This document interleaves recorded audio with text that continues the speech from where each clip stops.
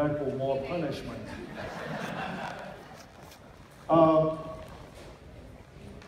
I'm going to talk today about a topic that a lot of people have only heard about, and they know a little bit about.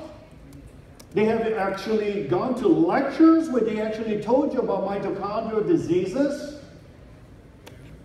But in fact, the difference with today is going to be night and day with anything else that you ever heard. Because what I'm going to do today here is I'm going to bring that disease right to your front door. I'm going to bring this condition that is epidemic in America. I'm going to talk to you not about mitochondrial disease as some kind of a, quote, theoretical, maybe a textbook type of disease, or a disease that you heard about, but you don't know anything about. But I am going to transform this. I am going to change the way you look at this. I am going to reframe your paradigm. So in order for you to understand, is that I'm going to start by telling you about a disease that in your practice, and this is published in a medical journal, in your practice, it affects. Here it is, the symptoms that you're going to see. This is your mitochondrial diseases. This is the symptom that they come to you, because they will not come to you in your clinic or in your home and say to you, oh, I got mitochondrial disease. They cannot even spell it, much less tell you that. So what are they going to do? Here's the question. What are they going to ask you about? What is the complaint that your patients are going to ask you about? The complaint is going to be, doctor, I'm having severe pain and inflammation all over my body. How many of you heard that from your patients? Come on, participate. It's part of the program. If you don't participate, your brain will shrink and you will disappear. 93% of your patients are going to come and complain to you that they are under stress, or their family, or their children, or their husband, or their wife is stressed and depressed. How many of you have heard your patients tell you that they are stressed or depressed? Come on, participate. Okay, now, I want to talk to you about the problem that depression and stress, we have over 250 million prescriptions. Every single population, 11% are taking the drugs for depression. And the drug itself causes depression. True or not?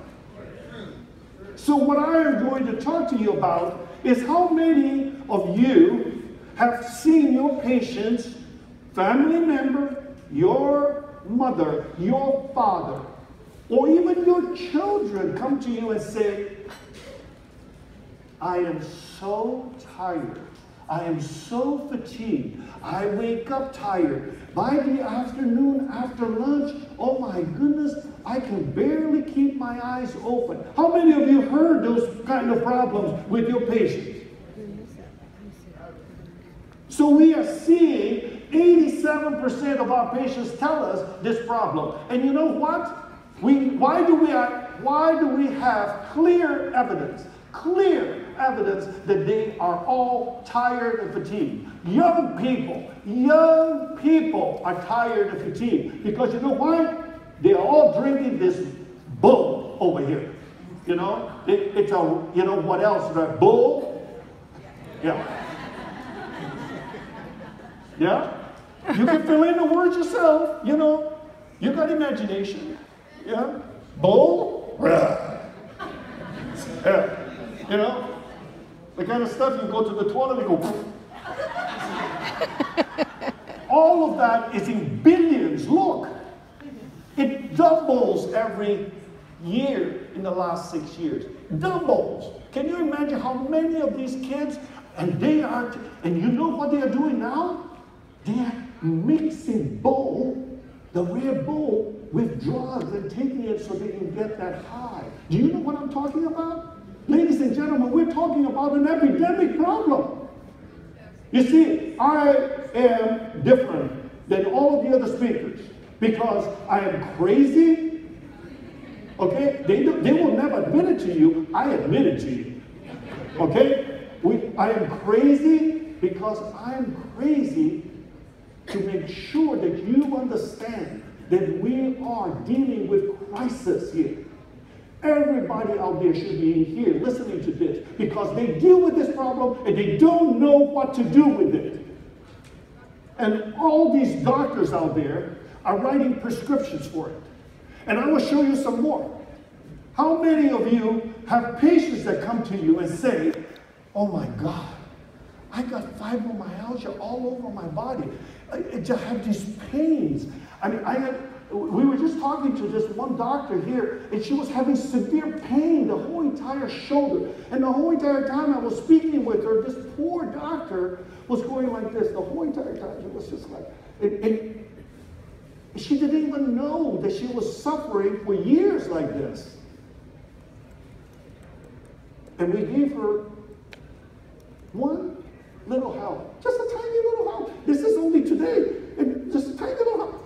In one day, she's already, I would say she's already greatly improved. At least she knows that you're going towards the right direction.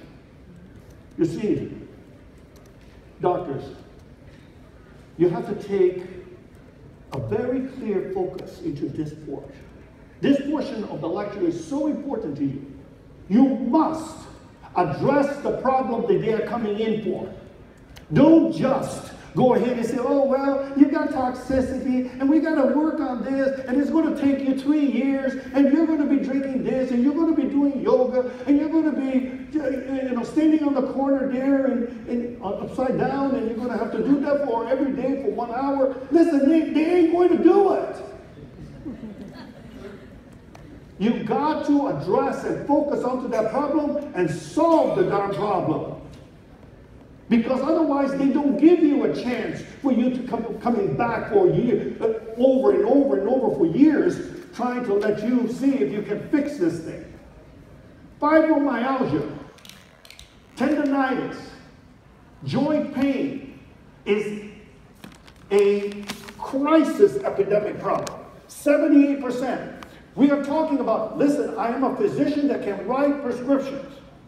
And many of you have the ability to write prescription. Maybe you are an MD. But I will tell you this. I have been doing that for over 40 years. I have tried every darn prescription that you have ever tried, can think of, and they don't solve the problem of fibromyalgia. And when they come to you with fibromyalgia, you know you got a big nut to crack. You know that they've been going to some doctor for already 5 years looking for an answer for fibromyalgia because they cannot solve it. I will tell you this today. If you got a true fibromyalgia, and I'll teach you, if you want to, you can come and talk to me more about this. I'll teach you specifically what a fibromyalgia is.